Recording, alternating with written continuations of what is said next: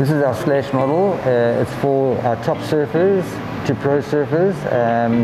So we make it as fast as possible, as loose as possible, with a lot more hold through the turn. So the big thing in contest surfing is you're off the bottom. Your board has to come off the bottom cleanly with acceleration.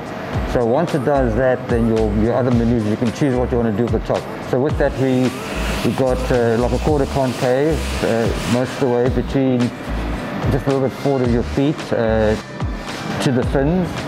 And then it goes into a V in the tail with double on either side of that.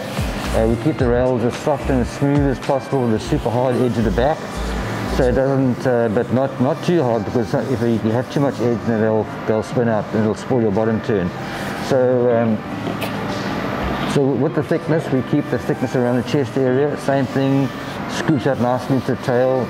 We'd like to keep a thin tail going into the nose. It'll scoop out the nose as well. And then foil rails, so important for that bottom turn. So when you're coming off the bottom, that thing's just got to accelerate. And most of the surfers experience that little flick it gives you as you come out of your bottom turn. So there must be no catch. So we tuck the rails under soft around this area here.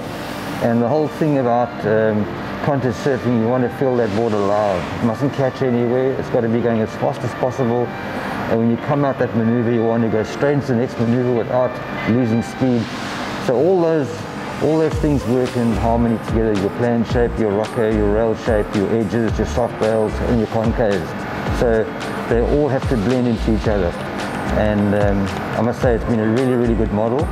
And all my top guys have been running it for a long time. It's been around for about 6 years now, and it's been very successful.